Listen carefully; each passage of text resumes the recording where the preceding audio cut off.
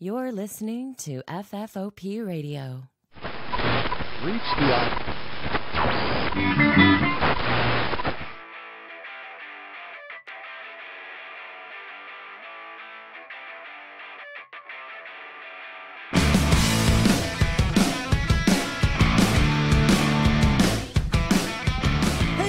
welcome to the show. My name's Dave, and this is a Fistful Podcast from FFOPradio.com. Back for another great week. Now, you guys, I don't want to get too excited about stuff, but this is something I've been wanting and planning and hoping for a very long time. This is another special themed episode. I know you guys love these. We're talking all about dinosaurs again, and in studio, I've got a very special guest.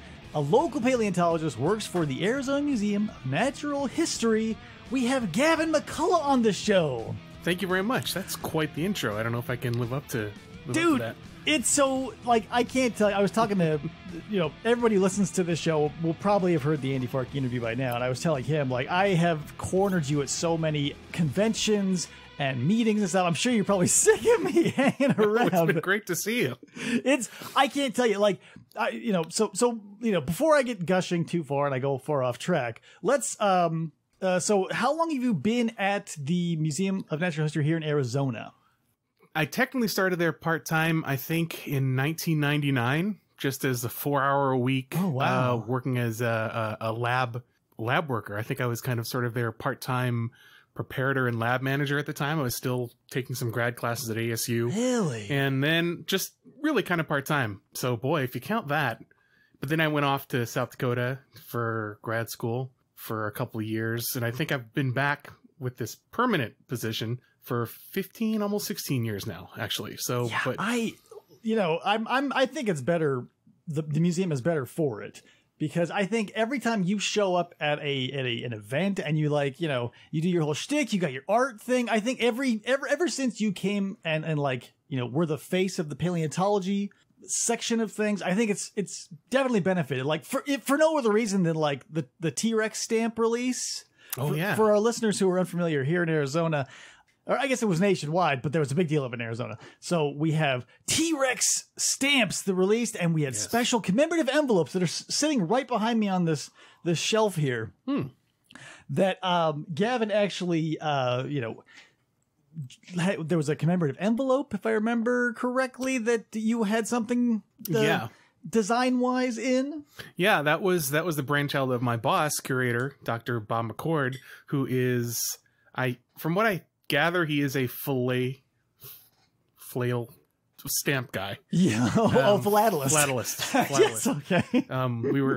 We had a discussion about how you pronounce that when we were doing this, and that was kind of his idea. He thought, why don't we do something to sort of commemorate this stamp? Because the postage stamps themselves are super cool. I don't know if they still are selling them now, but at the time they were that optically. Yeah, they're like holographic. Almost, like those old timey trading card type. Right. They're very cool. Right. I bought some a few weeks back. I don't know if they still have them, but every time I go into the post office, I double check because you can never have enough. Like, I'm not going to send any letters, but I've still got, Yeah. I've still got a place to put dinosaur stuff in here. Yeah.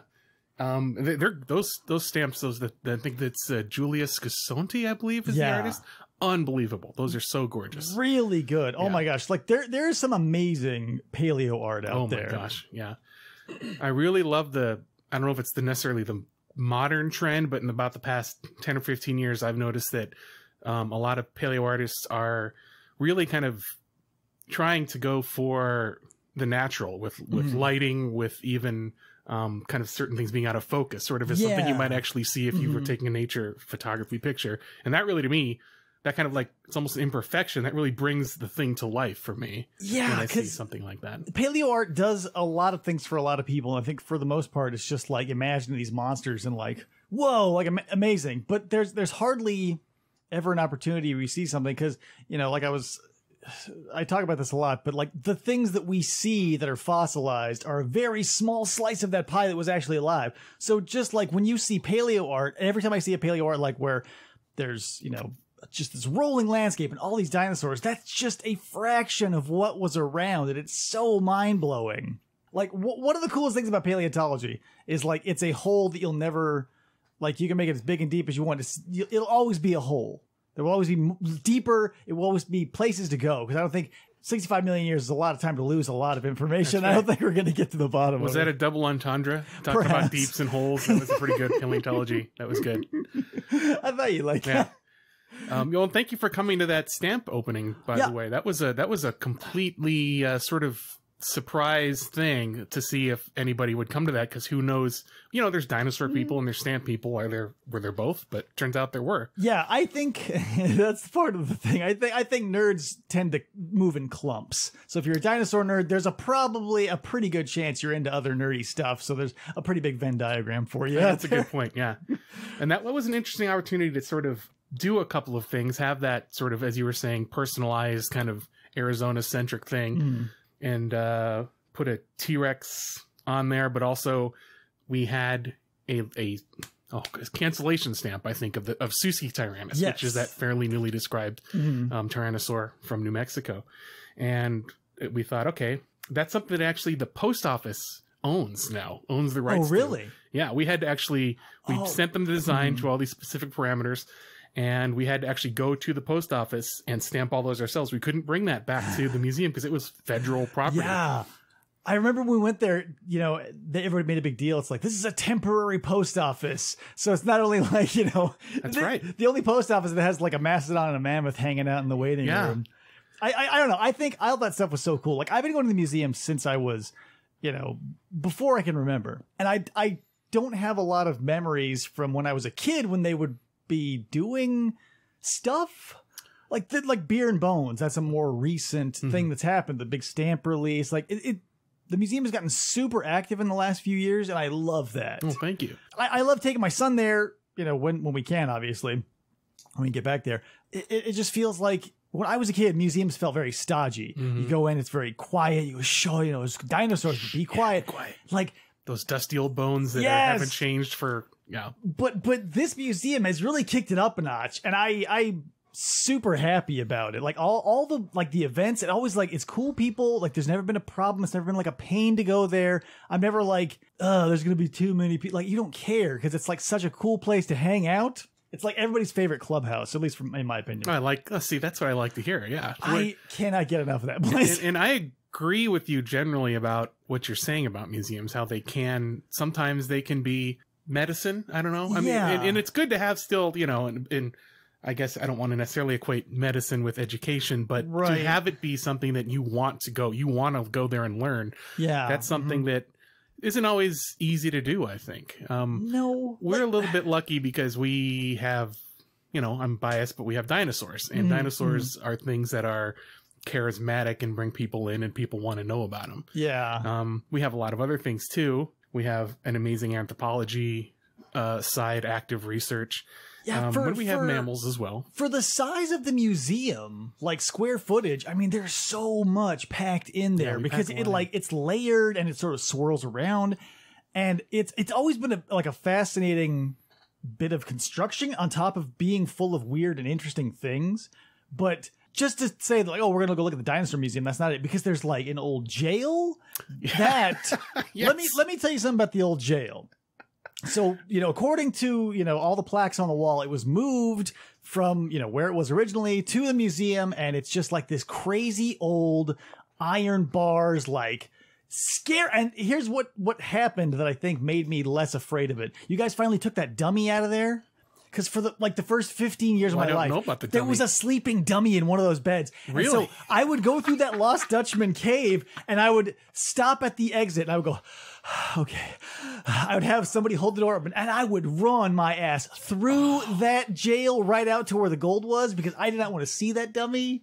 It was scary. Oh, I didn't know about that. That would have been a great. Oh, I wonder if we're not doing Beer and Bones this year, clearly. Yeah, but.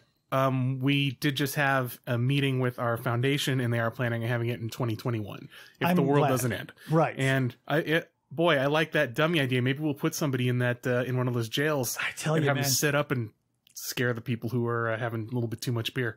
As a child, two things kept me from fully getting invested. One was that dummy in the jail, and the other was that obviously fake dude picking at the wall up in the mine. Oh yeah, the old lost where it's like the little shadow clink. Yeah, a clink. Square of cardboard with a cowboy hat on it, and this little thing. And like as a kid, I was like, oh my god, he's gonna hear me. Like I'm running through the little. Oh my god, he's gonna hear me breathing when he's not picking, and he's gonna come get me. But now I'm like.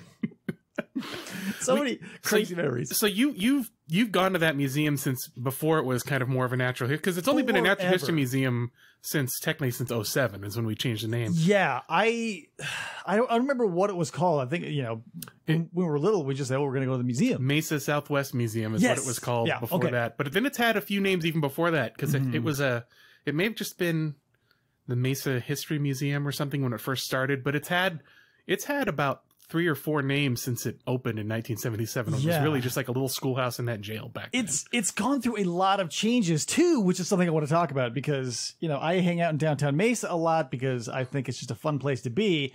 And I noticed there's a lot of construction and stuff going on in the museum. And I know, I follow you guys on Instagram, so I know that there's some cool new, there's a hadrosaur going in. We've got a T-Rex and stuff. So can you spill a little bit about what's going on? Yes, actually, I'd love to spill a little bit what's going on. Because we're closed, we're not able to have people come in. So that's slowed down a lot of things, but we're trying to do other things to kind of keep ourselves busy. And we're right now, sort of the main things we're doing right now is we're really supporting the community and supporting teachers, because we're kind of trying to make a lot of online education for science educators and schools around town. I think I have to be in a video actually in a couple weeks. I'm going to have to, I guess, wear pants and shave, I guess. I don't know. But we're doing things like that, trying to kind of help them sort of navigate this new world that everybody's working on, kind of, and we are also working on that exhibit that you alluded to. That's called 75 million BC. I'm excited about that one. Me too. Yeah, that's actually something that we are... We usually have a lot of volunteers coming in and help work on the exhibit during our one day of the week on Monday, because we're not open then. But now we're not open at all. Right. So we're pretty much working on that constantly. Time, although we have fewer people. There's only a few people in the exhibits department, but they are just doing great guns, amazing work. I'm going to just name drop them right now if you don't mind. No, by all means. Yeah. Okay. So the exhibits chief is Tim Walters. We have amazing exhibit artist Benji Paisno, Michael Keller, and our amazing graphics guy Michael Ramos. And everybody, all of them are working on it. And also people from other departments are helping to chip in to work on it.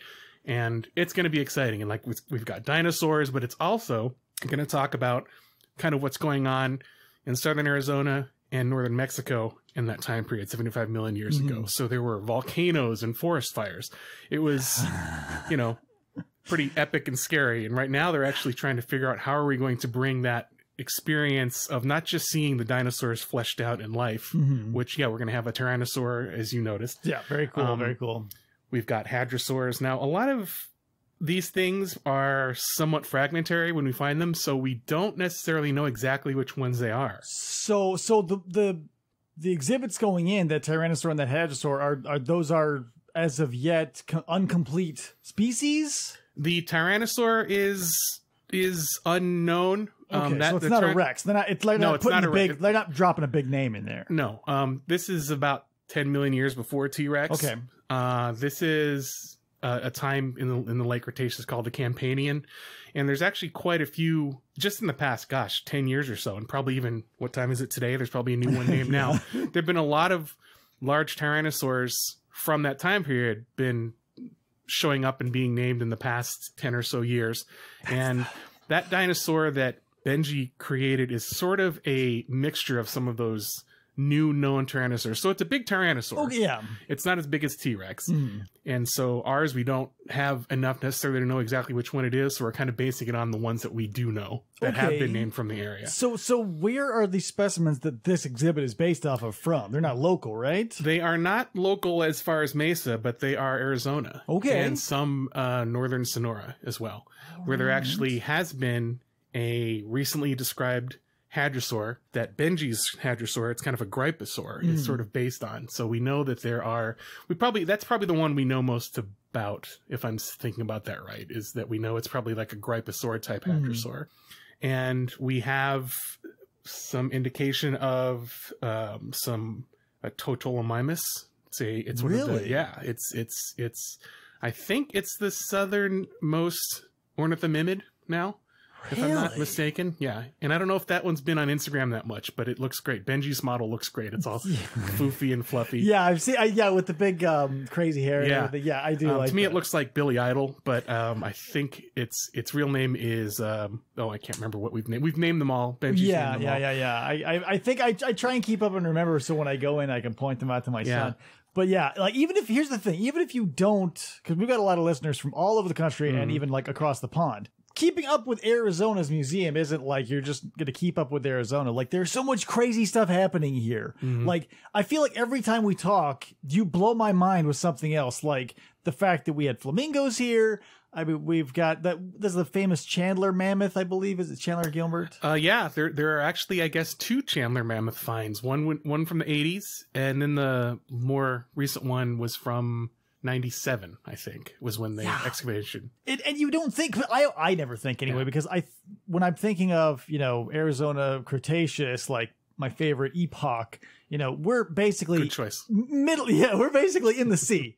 Like, we've got a little bit on the side there, but we were basically a big ass ocean, which is kind of a bummer because I would love like the type of variety and stuff that like all the Dakotas and the everybody else, like the Badlands, get. But it's still cool that we've got these weird megafauna, we've got these crazy birds, we've got like glyptodonts and the tortoises and stuff. Glyptodont's my favorite mammal. So cool. And he's up there for me. Mine's always going to be the Paraceratherium because I love saying that word. I don't think I can even say that word. Yeah. People say, what's your like? This question always comes up for me anyway. What's your favorite megafauna? I say, obviously, it's the Paraceratherium. It took me, I don't know why. Like, I've been into dinosaurs forever, and something clicked in my mind like the past couple of years where I'm like, okay, dinosaurs are cool and everything, but I don't feel like people from the Eocene, the Pliocene, all the people who work on the megafauna, I don't think they get shouted out enough. So I would like to sort of do something around them. Because, dinosaurs will get even like the most downplayed dinosaur gets more ink than the most famous, burrowing mammal of the whatever, like the Ice Age. So I would like to one day, if you're up for it, do that sort of thing. Oh, sure. Yeah. And can I talk a little bit about what you were saying about the Cretaceous and how we seem to maybe not have as much cool stuff sort of preserved as opposed to other places? Yeah, by all means. Some of that is due to something else that this exhibit's going to address, and that is all these volcanoes and all of these kind of epic earth processes that were happening not just at the time, but which is kind of cool. This exhibit is going to talk about how it looks as though our dinosaurs and other animals were existing in a pretty high mountain environment, which is also kind of an unusual preservation condition. Yeah. So kind of high mountain lakes. And, yeah, things like that. We've actually got one of our researchers, Dr. Grant Boardman, is doing some isotope work on some of the clams. Now, this is another thing when you kind of think about things that don't get a lot of play. You might not think, okay, who cares about clams and snails? They're not that exciting. Ooh, brachiopods. Or brachiopods or things like that. But the stuff that he is getting out of the information from the shells is he's able to sort of get elevation essentially from this. And so that's kind of interesting. That tells you that, oh crap, these things were way the heck higher than maybe we had thought before. Yeah. For me anyway, every time there's like a big mind-blowing revelatory thing, like I remember, this isn't like a mind-blowing thing, but when they were pulling bones out of Alaska, like all those Pachyrhinosaurus and stuff, and it was like, oh my God, how do they live up here? Like, I'm so over, like, obviously they lived everywhere. Don't come to me and be like, can you believe that? Yeah, I believe it. They had the earth for 100 million plus years. Yeah. If you told me that like one of them designed a slot machine, I'd be like, yeah, that is completely believable. I would buy that, sir, for $1. Sorry, they went extinct. They were just staring at the slot machine. They became slot jockeys, and it was just the end. But so, yeah, there was all those things happening then, and we have evidence also of fairly regular forest fires happening there, which is kind of cool too. Well, as the tradition continues today. Yeah, exactly, right. Actually, that's a good point to bring up, because one of the things that paleontologists sort of have to kind of deal with is a lot of modern processes that we sort of see around us, we kind of can apply to the past. So we can actually, in fact, we have to look at things that are happening now to kind of try to interpret what was going on. It's not like they just started. Then. Exactly. Yeah. And then so that's something you can sort of see happening fairly often back then, where fires going up. And it's kind of just part of the ecology. Yeah. There wasn't some little Trudonted, like, lighting a little match or anything like that. It was just happening. But less frequently, though, I guess fairly frequently, were pretty big stinking volcanoes going off. Probably about every million-ish years or so down there. Really? Yeah. So, and as Dr. McCord likes to point out, when he talks about this is kind of his baby pet project area. It's where he sort of has done most of his research, is that many people, probably people our age and older, sort of think of one of the first images you see when you're a kid of a dinosaur, think of something, is there's a volcano in the background. Definitely. That's kind of pretty darn uncommon in actuality. Yeah. So here, and this is an area where we actually do see, maybe there were, hissing volcanoes in the background with dinosaurs, but it wasn't happening all the time, but they would, ruin the day of everything around them at the time. Sure. And then after these things happen, we get these big calderas that collapse and that's actually where a lot of the copper comes from the state too. A lot of the copper mines are right over caldera deposits. Oh, that makes sense. Yeah. Because there's huge deposits out east of here in, like, if you're local, Superior, Globe, all those places out there were huge copper boom towns. Well, back in the day anyway. Yeah. So it was pretty fantastic. And it was a period of time that I still think, when I think Cretaceous, just in my kind of 5-year-old brain, I still honestly have to be honest with myself. I think of the terminal Cretaceous dinosaurs. I think of T-Rex, Triceratops. Right. Those are, yeah. And this was 10 million years before that. So you've got different forms that would have still been recognizable, and they were, related to these later things. But we also have, and something I have been told I can mention, and I think I had told you a little bit. Yeah. We have the Arizona's first ankylosaur, which is incredible news. Awesome. Like, if you're a fan of this show from way back in the day, you'll remember we got Victoria Arbor on to talk about Zool and that amazing find. But now we've got something local, which I think, and, my wife is also gaga over. So I'm interested to see what comes out, of all this. Me too. I'm excited. I'm still working on it. I'm actually chiseling at it right now. It remains to be seen if we have actually enough to say too much. I doubt we'll be able to get to genus, to be honest, because but I don't know for sure yet. So do we got like a locale of like where it was, or is that it's in the same area? No, this is from southern Arizona. Okay. This is from sort of southeastern Arizona. So like, how many active digs, like, let's say on a busy season or whatever, like, let's say right now, if the world wasn't crazy, how many active digs would be going on day to day? Or like month to month, I imagine. Just from our museum? Yeah, maybe? like if you guys get together, you and the Southwest Paleontological Society say, hey, we're going to go out on a dig. Like, how often does that happen? You're bringing specimens back to the museum?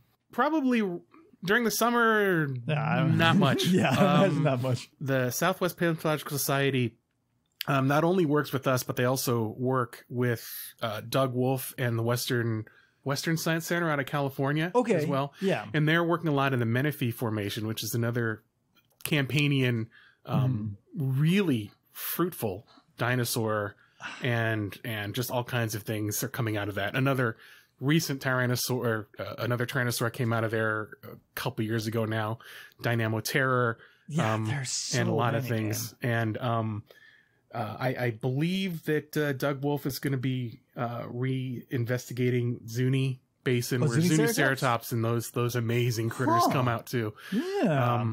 That's a whole other Cretaceous fauna from a slice of time that is just really, really underrepresented anywhere. That time period, about 92-ish million years ago, there's really not many terrestrial fossils anywhere, because sea level was the highest. Oh, yeah, okay, that makes sense. Basically, there just wasn't as much land for their dinosaurs to be on. Yeah. That was kind of the height of the Western Interior Seaway. And it's interesting because the stuff that they get out of there are kind of small versions of the larger things that we are more familiar with in the Cretaceous. And the part of the Cretaceous that we're working on is quite a bit later, and we have kind of the larger but not quite terminal versions of the things that you're familiar with in the Cretaceous. But sorry, that was a little bit off the question. So a lot of times they go out with that group. SPS will go out with that group. I think kind of in May. That's before it gets too hot.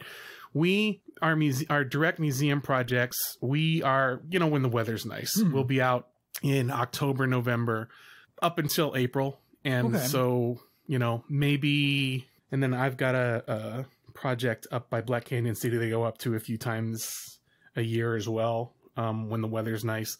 So we can, during the decent seasons, have about maybe 4 different things going on. That's not bad. Yeah. Like thinking of Arizona, like, it's hot most of the year, so that's off limits. But if you're into dinosaurs, your attention always gets pulled to the bigger, like even New Jersey. I feel like New Jersey has way better dinosaurs than us, which is unfair. Yeah.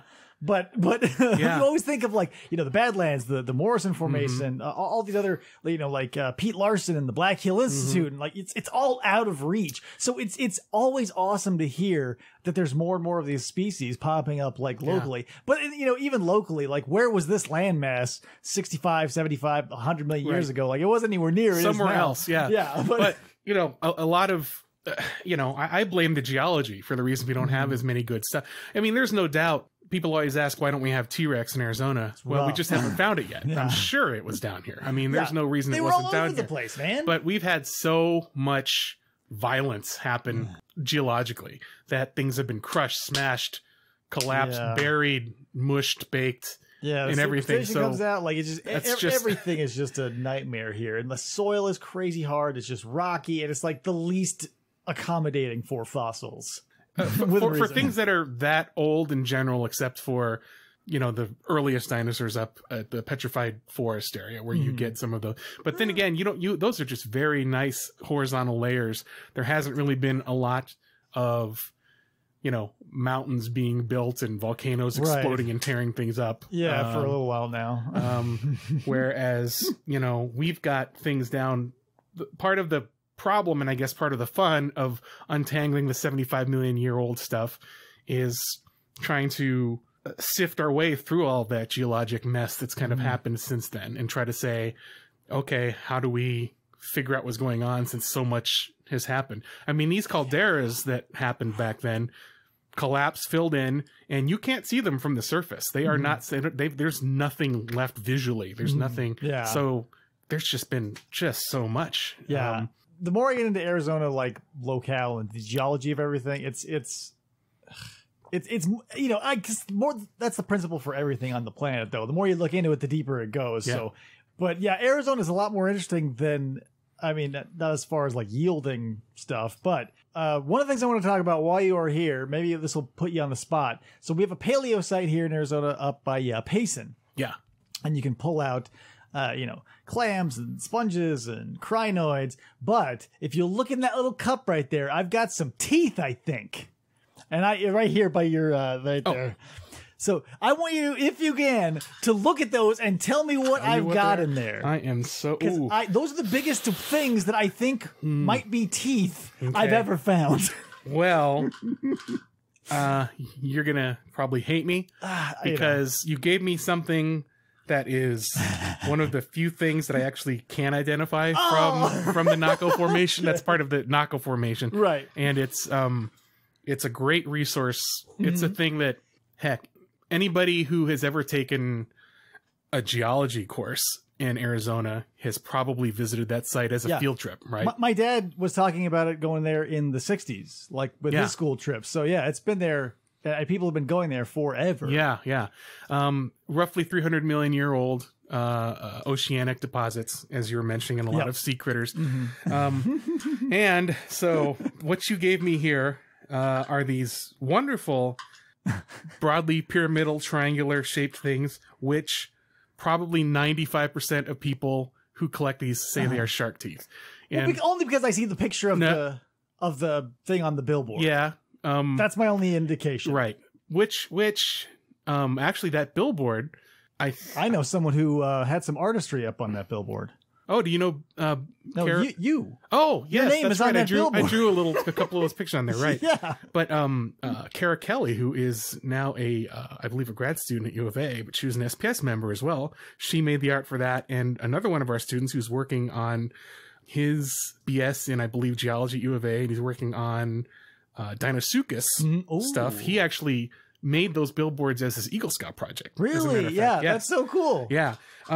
But 95 probably percent of people who go there think that these things I'm holding that you showed me are shark teeth. But that 95% includes geology professors who take their classes there. All right. Because it looks like a shark tooth.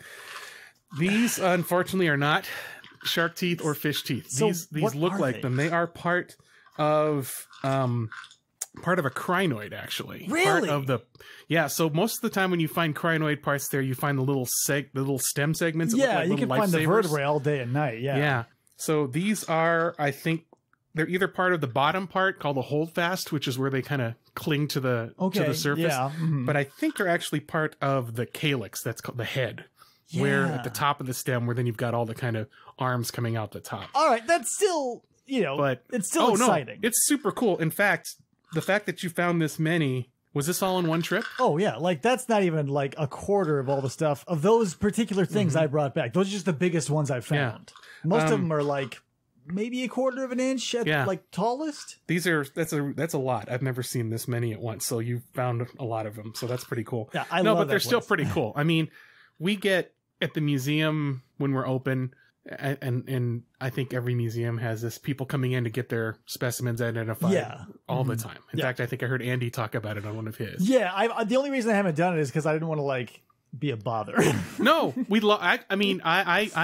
we generally really like doing it. I kind of would echo almost everything Andy Farkey said about it. Very cool. Except for there's a few folks who actually kind of get very angry, and we've had some people actually threaten us before because they didn't like our answer. I'm sure what you do is you spend all day out in the sun, you pull up something and you build it up in your mind, and then all this build up, and you go to an expert and they say, well, it's actually not. I can see that being devastating if you're the right person. Yeah. We had a guy show up about 5 years ago with the back of his truck, and there was a boulder. I don't know how he got it in his truck. But it was literally, 4 feet across or something. It was a boulder. It was a rock. And he was convinced it was a dinosaur egg, and I guess he must have had his friends and stuff.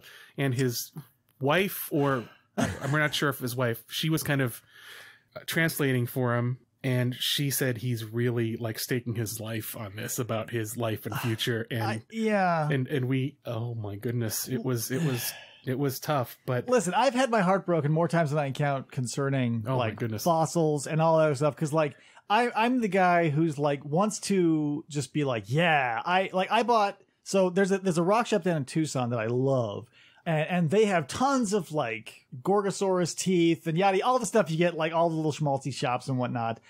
And he had this thing, and I'm like, oh, I wanted to believe so bad that I looked past all the warning bells, because they said, it's a gastrolith from a sauropod. And I was like, oh boy, and I got it. And I got someone to look at it, and they're like, no, not even close. And I was like, oh, I still have it displayed. It's in a display case right now. I will show it to you, because that is a lesson learned, my friend. Just because someone has a smooth rock, don't let them say, hey, this used to be in a dinosaur stomach. Yeah. And from what I understand, even people who work on gastroliths, there's arguments among professionals who say, that's the thing. you found a bunch of round rocks. The science was soft to begin with, and I just covered my eyes and I dove in, man. I did. I think there are some. I believe there's acid etching and stuff on some of the ones that are more legitimate. Yeah, but that's the thing. A lot of them, from what I'm hearing from a lot of people I'm like showing this thing to and embarrassing myself about, they're like, sauropods by and large didn't even use gastroliths. Right. So yeah. But that's the luck of the draw. If you go out to these rock and mineral shows and you're into fossils, there's always a bunch of them, and you just sort of have to take it at face value. Yeah. Well, professionals we will be tricked all the time out in the field. I mean, we'll collect things. I'll pick something up if I'm not sure what it is.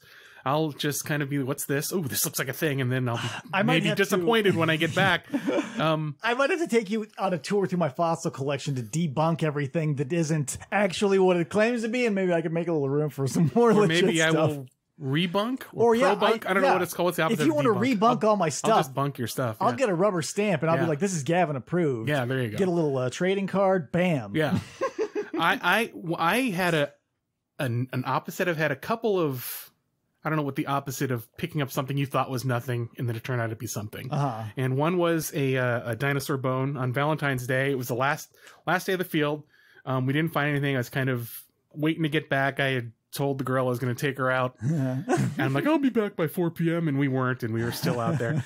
And I just started digging into the dirt with my knife, and then a rock came out, and it was a vaguely bone-shaped, like a vertebrae-shaped rock, kind of. But I went, this is just a trick. I know rocks do this. This is another erosional artifact.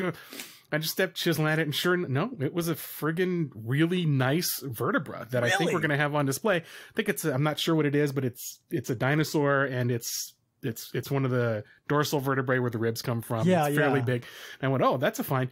And then the other one, this is also a sort of a first, was end of the day on another trip. I went to take just a pee break, let's just say, and I didn't pee on it, but I was kind of just whistling a look at adjacent. Thank you.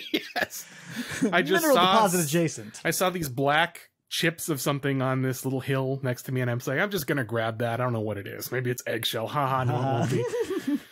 And it's always, it's kind of it's a fight inside yourself to sort of say, I don't want to hope this is a thing, because then I don't want to get the heartbreak, like you're mentioning. If it's not, I just want to be, I want to be kind of, the just empirical scientist. This is, I will wait until the data tell me what, which is hard.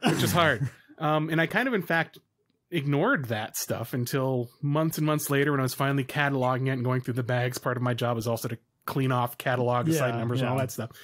And I went, by God, I think this might be actual eggshell. And that's another thing we're looking at now. And we've got the first reported non-avian dinosaur eggshell from the state, also from that area. So for like the non-enthusiast, when you say non-avian, we are talking about what exactly? We're talking about not bird dinosaurs that aren't birds. So, it's probably not, though, just based on what we know so far from looking at the thin section. It's probably not a theropod at all. So it looks like it's either hadrosaur, or it's probably actually not. There's a bunch of different ways that dinosaur eggshell are kind of categorized, and a lot of it's based on kind of the little prismatic structure that you see when you look at it through a microscope at a thin section. And there's all kinds of terminology, of course. There's always terminology and always scientific community. Yeah, there is. And there's just things I've never heard of that word. What the heck does that even mean? So that also is one that I don't know if we can say exactly what it is, other than, okay, we've basically eliminated things. We've eliminated crocodilian, we've eliminated bird, we've eliminated, it's a dinosaur, we think. Very cool. And it's not it doesn't appear to be a theropod. So it's likely a hadrosaur because it's pretty small. I mean, hadrosaurs were everywhere. So, I mean, if you roll the dice, chances are that's going to be the bet. I mean, that's exactly what I tell people when I'm working on a fossil. I mean, what is that you're working on? Well, it's a dinosaur. Likely a hadrosaur. Yeah. Just because they were everywhere, man. Like they were, some of my favorite dinosaurs. I think the Elora Titan is a very cool thing that not a lot of people know about. I don't even know what that is. The Elora Titan is this huge lambeosaur. It means giant swan. I think it's like the biggest hadrosaur maybe in the world, but I know definitely in Canada. And that's one of my favorites that I like to flaunt out. Is like, oh, have you heard of the Elora Titan? It means giant swan. No biggie. But one of the things that I get confused about all the time is Ornithischian and Saurischian, because to me it's backwards. Yeah, it feels incredibly, because you think Ornithischian, okay, so bird pelvis, you think mobile, you think theropod. No, theropods are saurischians. So what? How? So birds are lizard-hipped. Yeah. So what's the deal? A bird, which is a theropod, is not a bird-hipped animal. It's a lizard. It's just there's so much terminology, and a lot of these are kind of things that I think are sort of holdovers just from when things were named a long time ago, and sometimes it's easier just to kind of stay with certain concepts. I mean, and if they hold together still, if the concept is still good. I mean, the fact that there's a whale called the Basilosaurus, right? Right. No one's wanting to change that because, it's not a saurus. We know that now. But I don't think whale people are... I guess I don't know very many whale people, so I don't want to speak for them. I think anybody who isn't a dinosaur that gets a saurus, like, clings to that. Like, there's some big old reptiles with not reptiles, sorry, amphibians with saurus on the end. And you think, oh, that's a dinosaur. But no, it's just like a big slimy, arrow-headed lizard-looking newt, essentially.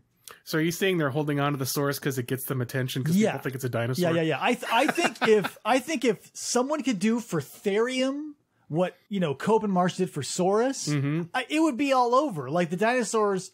But you can't look at a mammoth and be like, oh, that's as cool as a dinosaur, because you see a mammoth every time you look at an elephant. Essentially, you throw a wig on it, you throw some tusks on it, you say, oh, that's interesting. There's nothing you can look at in the zoo that is like, oh, that looks like an ornithomimus. Yeah. No, like, and that's why I think theriums will be always second banana. I don't know. I think an ostrich looks a heck of a lot like a. That's true. I kind of wonder if ornithomimids had like that goofy tuft of feathers that ostriches have. I wonder. Yeah, like it looks so stupid. That's the thing. But I love all these like weird little, like, if your body type was like evolutionary, it's like, hey man, we're gonna throw it into legs, like the T-Rex, all the ornithomimids, like all those like fast runners. They definitely remind me of like chickens. Like if you own chickens, they run around the yard. They look like raptors as portrayed in popular media. And you can definitely see that there. And I think that's cool that something that obviously, you know, this is a wildly off topic, but I always like to bring it up that Horner is desperately trying to get a dinosaur made before he dies. I was just about to mention that. He is before he died. I didn't know he had that particular goal. This is my own personal opinion. Okay. I feel like after he helped out with Jurassic Park, he's like, this is my new purpose. Yeah. Because every time I see him on social media or whatever, he's like, we're so close. Yeah. I'm going to turn a chicken into a dinosaur before I die. I swear to you. Like, he will be on the top of a mountain, like with a little chicken myosaur, and he'll be like, this is my purpose. And then, you know. But boy, what an exciting and crazy thing to think about that he's doing. And it's really last time I actually saw him or one of his researchers talk about that at a conference, I think they were saying that they're having difficulty with some of the genes involved in the tail, and that's what I think has been the from what I've been recent keeping up with. Like they were able to like get teeth and everything, but something's going on with the tail, and they're you know, it's so like far and away like the opposite of what you think paleontology would be. Yeah, because he's like, oh, you know, I'm done digging. Like you'd think most like big name paleontologists do their one thing and then they coast. Like Horner had the Myosaurs in Egg Mountain. Bacher had, you know, the dinosaur heresies. Gould had his stuff. Like everybody has their own little thing that they make their name off of. And I feel like he's just, you know, Bacher's obviously he's a personality. Oh, now he's a character in the paleontology community. But I feel like Horner is like, no, you know, whatever, like that's all cool and whatever, but I want to see a living dinosaur. And everyone else is like, yeah, they were cool. And Jack Horner is like right there, like, gotta get this thing made, man. He's like, you know, in his mind, I'm sure he's like, yep, one day he's going to wake up, you know, he's going to have a cup of coffee. He's going to step outside. He's going to look into his backyard and there's going to be like 4 little dinosaurs running around. And he's just going to be like, like a chicken backyard. Yeah. He'll be like just throwing little hunks of meat at all these little like, little bipedal monsters running around his backyard, and he's gonna be like, they said I couldn't do it. So and here I am. And then he's gonna like, be walking him like he's, you know, I'm sure this isn't his character, but like a big, like ankle length fur coat, just 4 little dinosaurs on a leash, and he's like, yeah, baby, like you said this wasn't gonna happen. I thought you were gonna say he would like drop dead and they just descend on him. Yeah. I mean, given their propensity, that probably would happen eventually. But until then, he would live high on the hog, man. He would get himself a gold chain with like a gold egg with a dinosaur in it. Oh man. I wonder if he doesn't seem that ostentatious. To me. But I bet if he did create a dinosaur, it probably could turn it around for him. Yeah. He'd be like, no, I'm going to go Bacher. I'm going to go 100% crazy and flamboyant. A lot of those guys and women do quite a bit of work after they get their the big thing that gets attention. It just doesn't quite gain as much traction. Publicly, you know, to the lay person, and not even like the lay person. Like you know, it was like 1988 when I heard about Egg Mountain. I'm like, that's his thing. Even as a kid, I was like, that's his thing, man. Yeah, me too. That's the first thing I think of when I think of him. And when I think of Bacher, I mean, now I think of his work with Ostrom and sort of warm-blooded dinosaur stuff. That was among the first things that. Yeah. But of course, he was then somebody who was then on TV all the time and had kind of the look and the. He was what paleontology needed because I think there was still a lot of like stodginess from the Cope and Marsh era. Like it was this sort of elite academia sort of thing where like they'd put the bones together and they'd show the random plebs, but like this was for scientists. And Bakker's like, no, man, this is like for everybody. I remember he was just like this exploded like a talking head, like when all the dinosaur mummies were happening, like Leonardo, and he would show up and he would point at stuff and he's like, yep, here I am. That's my opinion. I'm off to go do some more dinosaur stuff. And he was just like this jet setting, like crazy old little cowboy. And he was like, he's still my favorite paleontologist. Like as far as like for mainstream appeal, like he's where you go to. If you want to say, you want to get into dinosaurs, look up Bakker, because he'll get you there into the science while, you know, sort of conning you with his like, maybe not conning, but like really getting you in with his like personality because he's like so excited. Yeah. Well, those are important. You know, occasionally you will hear some paleontologists kind of grumble a bit about the more charismatic characters. Yeah. Because they are charismatic, I think partially. And, I think some people think that cheapens the I think maybe a little bit, but it also gets people interested in the science. And even things like, you know, Jurassic Park, you're going to probably ask any paleontologist, there's problems. They're going to tell you about the problems, or they're going to say, well, I stinking love that movie. At least the first one. And a few years ago, again, at the SVP meetings, and I can't remember which one it was, they actually had, I think during the award ceremony, a segment about basically honoring Steven Spielberg because of Jurassic Park and how, on balance, this has been a positive thing for the science of vertebrate paleontology and science in general. Yeah, say what you will about the movies. You know, I always rag on them for the scientific inaccuracies and like the sort of mediocre story of the latter ones, but it's a gateway to something. It's a gateway drug. Yes. Yeah. Like that's like, hey kid, come here, you want a little hit of this? And then you're like, bam, you're a dinosaur fanatic, like for most people. But and that's the thing, like Jurassic Park will take your average person and get them. You know, if you walk up to the average person, I guarantee they could name 5 dinosaurs, and that's because of Jurassic Park. Whereas, like, you know, including Velociraptor, which nobody could name before Jurassic Park, like, unless you were a dino kid. Just came out of nowhere, and now it's like it blew up the spot, like it's the Britney Spears of you know, tiny theropods. So there's like, then you go a level deeper, and you've got people like me who aren't, you know, out there digging fossils necessarily, but like we can drop. You know, you say, oh, well, who's your favorite French, you know, naturalist, you know, that predates paleontology? Mine's obviously Georges Cuvier. Yeah.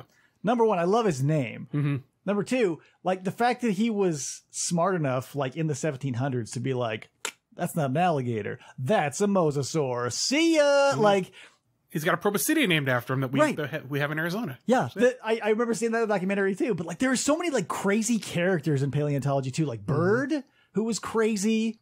The fact that he got like, or was it was Chapman Andrews who got himself kicked out of Mongolia?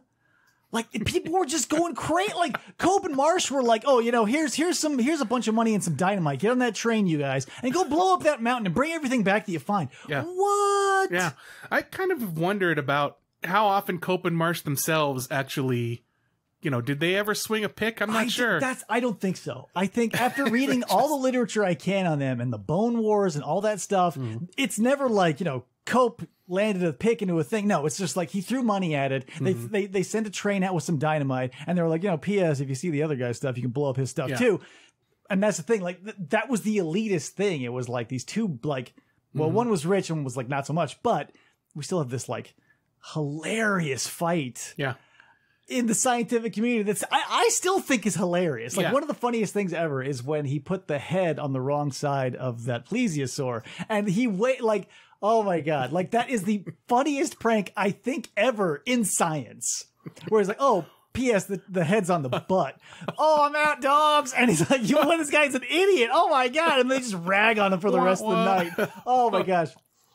Well, and you know how the Cope and Marsh, how that hasn't been monetized, turned into a movie or a HBO series yet, you know, what that would be, I think. Yeah, like everything vintage is being made. Like, I feel like that's the perfect, like we had Hell on Wheels. I know they got trains riding around somewhere, like get some people pretending to like blowing stuff up. Like that was such an interesting time. Whereas now it's like, Oh, no. There's plenty. I'm sure there still is a lot of crazy stuff going around. They just don't shoot at each other. At least, they do in the literature a little bit. Yeah, I know that, Morocco has a very prodigious black market for fossils and stuff. So I'm sure stuff's going around there. Yeah. I can't blame them because they have the Spinosaur like right under them. So you got a moneymaker like that. You might want to. Yeah, but that kind of thing has been one of the problems with a lot of new fossils that maybe can't be necessarily exposed or given names or researched properly, is if they come from a sort of a commercial area that maybe hasn't been properly vetted. Then there's actually things that, like, there are these the fuzzy quilled psittacosaurs. One of I believe I might have to. One of the first ones I think was a hot specimen from Mongolia, and it was under. Nobody could look at it because it was illegally ill-gotten gain. That's the bummer. Is like I can see both sides because paleontology is interesting, and there's going to be a market for rich people who want full-blown dinosaurs in their house. Nicolas Cage wants a Tyrannosaurus Rex in his foyer. Yeah, if Nick Cage says, "Hey, I want to fill Yankee Stadium with Velociraptor skeletons, and I want them all wearing like elf hats and to like be whatever. Like I just want to sit in the middle and just spin around and look at it." He will be able to do it, which is kind of a bummer because like all these black marketeers are pulling out like Spinosaur stuff, and once because there was one of the documentaries on Spinosaurs, like this private German collector had a huge amount of Spinosaur stuff, but since he bought it illegally and like he couldn't trace it back to where like found it, it was just like, well, sucks to suck, but there's nothing you can do. Yeah, that's the real problem. In order for something to be available to be studied, it's got to be in a place that sort of holds the public trust and can be available to anybody. It's like anything else. You need chain of command. Like you can't, like these no longer are the days of P.T. Barnum where you're going to find the Cardiff Giant and people will just line up and be like, I believe this 100%. Like maybe now. I don't know. People maybe now. But I mean, by and large, in the scientific community, if someone were to come by and be like, where did you find that? And they go, I don't know. Like, well, then you can't. The information that's just it. I mean, a lot of the information that we care about, other than just the thing itself, the fossil itself, is the context that it came from. That context. And archaeologists also care about that sort of thing as well. Because the questions you're trying to answer are more than just what did this thing look like. It's what was the environment lived in, what other things were around, what was the depositional environment, what was going on back then. I always give paleobotanists crap because I think that like to go back to a time when there was nothing but monsters and be like, what were the plants like, is like a missed opportunity to me. But whatever, like that's still an important part. So we need like, when they're collecting like fossilized pollen and all these like leaves and the insects and stuff, like that's all super important. Like when you think of a Spinosaur and now God knows what you're thinking of because it's changed so radically in the past 10 years. Like it's not even close to what it once was. Right. That's a great example of one of these things that is, what a story. I mean, the fact that the thing got bombed to smithereens and there was nothing basically left of it. I mean, there was quite a bit, but if I'm not mistaken, even back then, it's still pretty much just the spinal processes mostly. Just for the uninitiated really quick, like there was this German paleontologist who pulled back like a bunch of Spinosaur spines and he had like a fragment of a jaw, and then World War II hit and Blitzkrieg like dropped the building to dust and every bit of Spinosaur material was lost. And it stayed that way for like, 50 years? Something like that until like... what that big find in Morocco. Yeah, in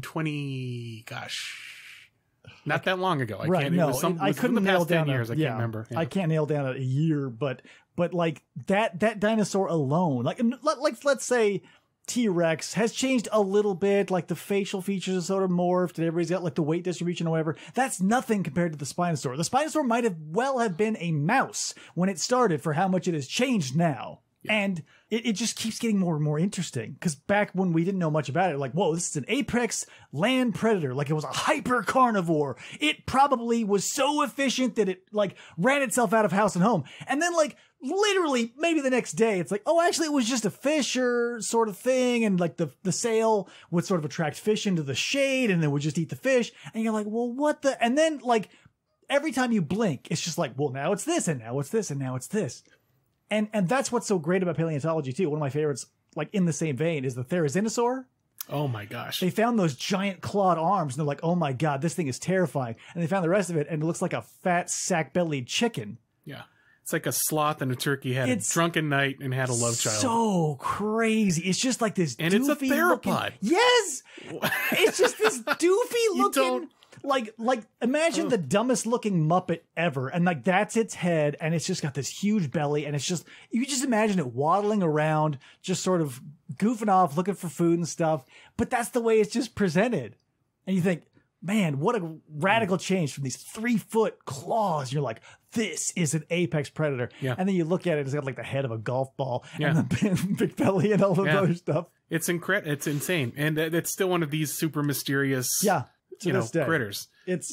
But that's the great thing. Is like whenever you jump in, there will be more. Like there's never like going to be a thing where like, yep, that's the way it is, and that's the way it's going to be. Like wherever you stand on like, I don't know if this debate is even still raging, but the like Triceratops Torosaurus thing.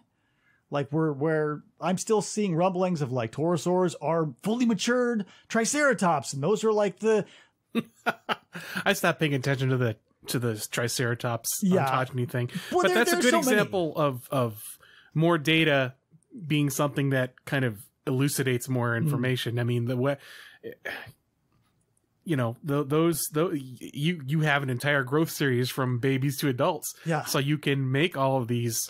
And you can do more science. You can, and sometimes, like I think Horner, sometimes he doesn't mind mixing it up and kind of saying, you know what, I don't really care if you like this thing. I'm going to go ahead and do where the science leads me. His thing is to quietly ask like a crazy question every once in a while. Like he's not Bakker and he's like, here's a sweeping declaration. Bakker's like, or rather Horner's like, I think that the Torosaur might be the adult Triceratops. And I'm like, that is crazy, but I'm fine. I think it's crazy, but it's fine. Well, but you get to have Brontosaurus back now, right? True. So maybe that'll if this turns out. I feel so bad for all the people I've yelled at over the years for Brontosaurus being in and out of scientific credibility. So finally, I'm just like, whatever. Like it's impossible. No one's ever gonna know. They could all be Pokemon. And they could all evolve into different things or whatever. It doesn't matter. Like they're still these insane creatures beyond belief. Oh, P.S. Andy Farkey says he hates you. I have to tell you that. Oh, 4? There's multiple. I can think of about 10 different things. Did not elucidate. He just said his parting words were, "Tell Gavin I hate him." So I had to remember that before I got it. But did I forget to buy him a beer? Maybe one of these things. That's probably perhaps. But one of the things we did talk about too is, and maybe you'll, I'm sure, have the same sort of through line logically, was the Nanotyrannus. And he's pretty firm that it's juvenile T-Rex, like the holotype is juvenile T-Rex, which is kind of a bummer. Why?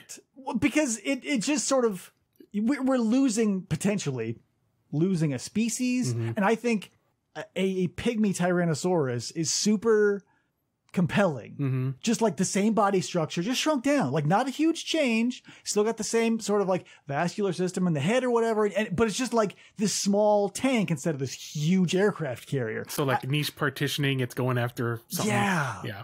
But that's the thing. I love all these little weird variations. And if you love that, like sauropods are where to go. Oh yeah, absolutely. If you're one of those people who's like, I love minutia, you cannot go better than sauropods. My goodness, yeah. Oh my gosh. Speaking of, my favorite, the Camarasaur. Yeah, I noticed that. I always shout that out whenever I do a dinosaur show. Underloved, underappreciated. Underappreciated, yeah. Farkey's got his Ceratopsians, Hone's got his Tyrannosaurs. Everybody's got their own thing. Waddle's got his sauropods, but they're like big, like everybody, he's like, bigger the better. Everybody loves Sauroposeidon. Everybody loves Argentinosaurus. Everybody loves these huge monsters. But no one thinks about the little, like, dog-sized sauropods that were running around early or late Triassic, early Jurassic, because that's not super compelling to most people because they want big. I like weird. Or even average. I love average. Some of my favorite hadrosaurs, the ones that are just boring. No horns, no nothing. They're just running around with their beaks. They're giant ducks with arms. The non-Lambeosaur. Yeah. The non-Lambeosaurian hadrosaurs. Yeah. But Hey, look, you know what? Average, that's where that's the middle of the bell curve. That's where everybody is. I think people excel when you look at the average. Yeah. Look, you can't argue with average. You can't argue with, because there were it worked. There were so many. There were so many. Yeah, absolutely. You can look at all these specialized dinosaurs and be like, yeah, that's a very cool thing, but it takes almost nothing, like ecologically or weather-wise or whatever, to just you're gonzo. Yeah. But all these bog standard, like your Triceratops, all these various stegosaurs or whatever, they're just there and they deal because they're just so many. It's just but even the boring stuff is what? Yeah, and there's one person's boring is another person's exciting. Yeah, that's part of it. Yeah, I mean it is. I guess some people really, really want to get into the details that maybe other people don't think about that will then give you more information about. Just sort of going back to Spinosaurus for a little bit. I don't think, just in my opinion, Spinosaur, and I'm not a big, they're great, but I don't think they're super mind-blowing. Cool. They're cool, but they're not my favorite. But what I think is also cool about that is it was another example of using all kinds of data, a lot of environmental data, a lot of other fossils from fish and all kinds of things they found to create this entire mosaic environment for this beast. To say, oh, this is how it helps answer questions about why is this thing so weird. Right. Just from looking at the bone, you can say so much, but looking at all those other things that they brought into the picture. Yeah. Without the context, you don't know, hey, this is the world's first aquatic dinosaur. And I think one of the weird things about it initially was, why are there so few herbivores in this environment? It seems to be sort of a heavily meat-eating dominated environment. And I think by looking at these other data, they went, oh, well, there's fish all over the place. So this thing pescatarians. Yeah. Which is, that's super cool. Yeah. Yeah. That's one of the things some of the things you just start picking up offhanded, like various shapes of teeth and how they work. You don't think about that, but when you just dig into it, you say, well, they have conical teeth. They're not cutting through something. They're puncturing something. So what does that mean? These teeth are flat. These teeth are this. And even little stuff like that, someone can just look at this miniature fossil and be like, here's what it is. We narrowed it down to this family of dinosaurs, which all pretty much look the same. So you can kind of picture it. Yeah. It's always kind of a bummer to me that we don't find any sauropod skulls, so we're all just sort of shooting in the dark. Because I'm sure they all didn't look like a various brachiosaur sort of brontosaur combo, but they're so eggshells. Put an egg out in the street and see if it'll last 65 million years. Sorry. Yeah. One day maybe, but yeah. I mean, just to become a fossil. I mean, the staggering, really narrow requirements of what it takes to be. I mean, I sometimes, when we were giving tours in the lab, especially if there's little kids, kids who are about between 5 and 12. No, 5 and let's say 5 and 12.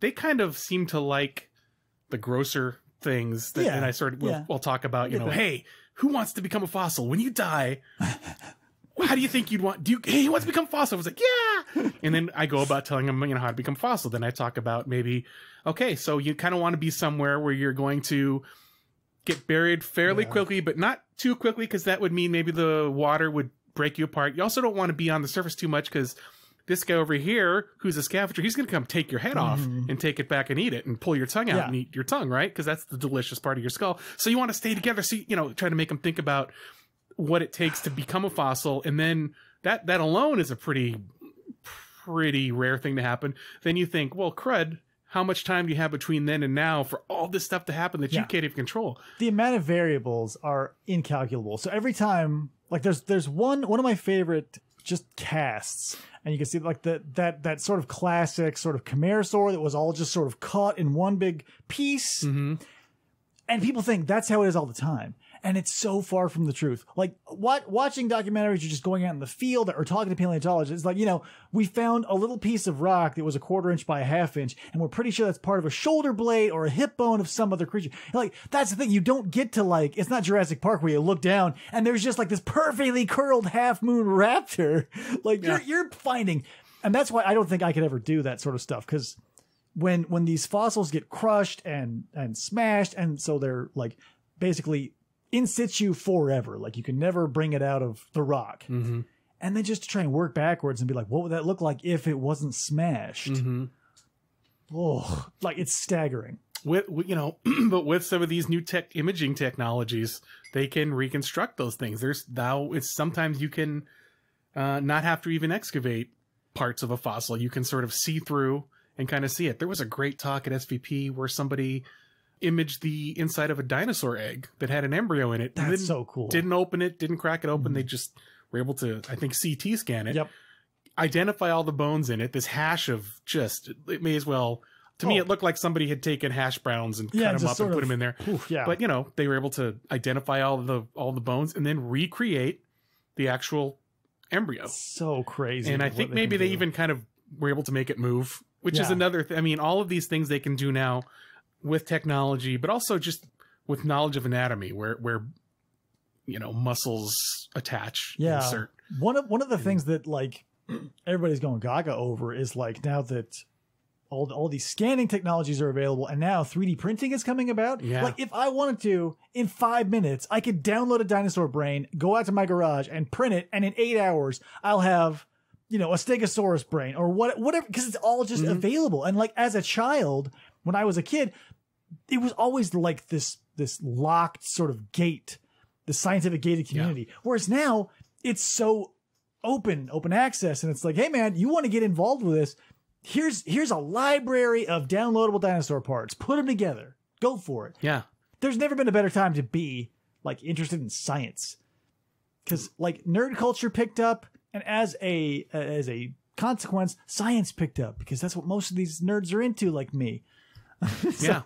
Yeah, they do seem to feed each other. There seems to be an interest in maybe it just has to do with kind of an interest and a passion in one thing kind of just means that you're going to have that mindset. So maybe you're going to then pick up a passion and interest in another maybe esoteric thing that other people don't seem to care about. I don't know. I'm pretty sure, like, you know, the science and the art community are like so closely like embedded with each other. And that's the thing. The artists want specificity. They want like all these paleo artists, unless they're like wildly stylized or whatever, they're like, this is the most realistic thing we can get. And like, they just sort of push each other because the scientists are like, what would this look like? The paleo artist is like this. And they're like, whoa, I wonder if we can make that better. And so it's just like this raising of the stakes, and everybody wins because every day there's like, oh, we found a new dinosaur. And now it's like, oh, yawn, old hat for like the layman. But for me, I'm like, oh my gosh, like it's every day there's something new. So cool. Yeah. Oh my gosh. Gavin, I really appreciate you coming on the show. I love the museum. I love your work. I can't appreciate it enough. So moving forward, where can people find you? Like you want to throw out your Instagram? Like, are there places where people can see your work? How would you like to promote what you do? Let's see. I think I do. I do have a personal Instagram called Gavin Exists, but I don't know if I put much art on it. I don't consider myself a paleo artist, really. I think the cat drawings are probably one of my favorites. Oh, yeah, I draw pictures of cats. Yeah, every time there's a cat on my Instagram feed, I'm like, yep, Gavin's back at it. I love it. Yeah. Our museum does have, I know we've got Facebook, and that's, I think, just AZMNH, or Arizona Museum of Natural History, and we do have an Instagram that I occasionally, I think about 1/3 of the time I am messing around on there. Yeah. And that's the AZMNH Instagram. That should also get you there. But yeah, we're staying busy working on everything we can. I mean, we've got our exhibits. Oh, another exhibit we have coming up, I guess. Do you know about do you remember the Dino Zone exhibit? I don't know if your kid was old enough to go to it when the last time you were there. It was sort of it was a really fun reuse of some of the rubber dinosaurs we had on the mountain for probably since you were a kid. Oh yeah. We took a lot of those down because they were getting old and kind of falling apart. Yeah. And they're not my favorite. I'm going to be honest. I don't like rubber automated dinosaurs. I just have a very, very strong nostalgic twinge when you see just like this flappy like Triceratops mouth just sort of go blah, blah, blah, every time the motor moves. Yeah. I don't know. I love that. I know what you mean. I love that. It's like you see a movie where something is obviously fake, but you saw it as a kid. Yeah, and you're like, I'm sold. And if they remade it and CGI'd and made it great, you're like, no, that's not. Yeah. If I walked in today and saw that same Triceratops that I saw as a kid, I would be like, yep, I'm never leaving. Like, I'm going to go get a sleeping bag. Yeah. Well, it was a fun, basically a kids exhibit, but we kind of worked on it. Actually, myself and our current acting director, Allison Stoltman, we were the curators on it. It was basically a kid's introduction to dinosaurs, and we sort of just but it also kind of was a playground. It was kind of fun. And by kids introduction, that also means we sort of had in mind that the kids would be telling their parents about it, which I think a lot of times kids tell their parents like, what is this stupid thing? And the kid's like, it's a blah, blah, blah saurus. How come you're not my real daddy? How can you be? But we had to remove that because that's a very hands-on thing. I'm remembering now, the pterosaur wings that were like the puzzle pieces and everything. I think actually, no, you know what was that? Maybe that was in Dino Hall, but we're gonna have to get rid of that one too. I think because that was. I remember all those. We're looking at new ways to kind of keep things interactive without being hands-on touch. So that's kind of our exhibits team and education team. We're trying to be very creative about coming up with that. The former Dinozone Gallery is now going to be an exhibit called, I think, Anthropology and Paleontology, and Dr. Emily Early, our anthropology curator, is the head curator of this exhibit, and we kind of are using our close down as a opportunity to also emphasize our research collection. So we're making this exhibit hey, this is what paleontology is, this is what anthropology is, and we're going to talk about how they're different, maybe how they're similar, basically emphasizing our research that we do at the museum, so people know that we're not just a gallery. We have like active, ongoing research, as we've kind of talked about here. I think that's what happens to most people. Is like if you go back 10,000 years or more, anything ology is just like dinosaurs. They're just like archaeology. They find dinosaurs.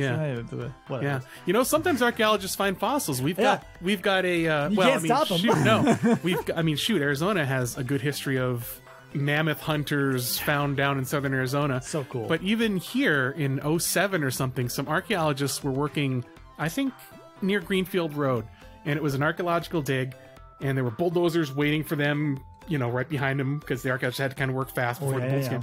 And they found some Ice Age tortoises and gave them to us, the museum, which we're currently working on right now. I think I remember seeing you did a video on that, and you were like pointing at the spot. Okay. I think it was a while ago, so God knows. But it was like, I just remember being like, oh my God, there was Ice Age turtles, and you're like, yeah, they were right there, and it's just like this open field. You're like, Oh, right. No, that was the Gilbert Mammoth video. That's what that was. Okay. And that was just an open. Then that's another good example, though.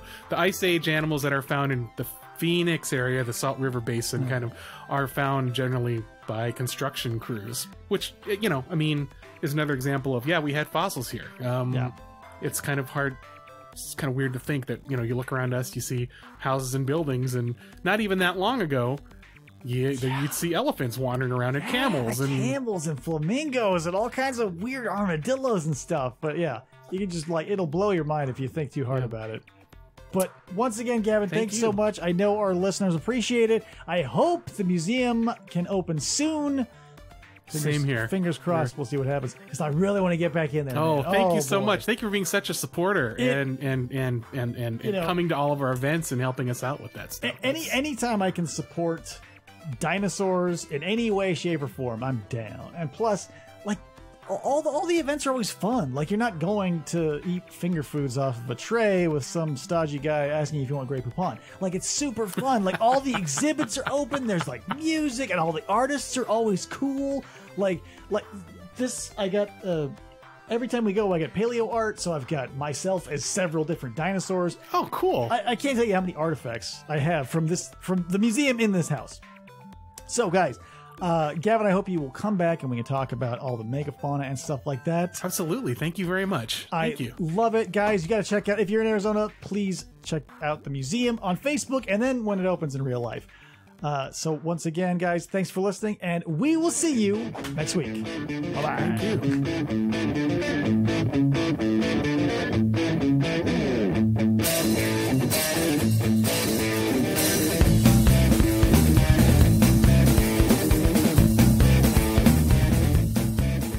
Or they try to.